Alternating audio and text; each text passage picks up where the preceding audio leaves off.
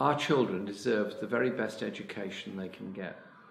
Today, I'm at Duncombe School, an excellent primary school in my constituency. I found this in the toilet. Everybody's saying bad things about me and it has to stop. It wasn't me, Jeremy. I've written nice things about you. I'm glad that's sorted. The Red Gang are in disagreement over their Trident missile policy. Jeremy, quick! It's not the way forward. Taking accountability away from the community in competition with each other, not cooperation with each other, they get very, very angry about it. I'm like, why do you don't like it? Because I literally love it. I literally love Little Liz. I literally love being in Parliament. So, very proud of it.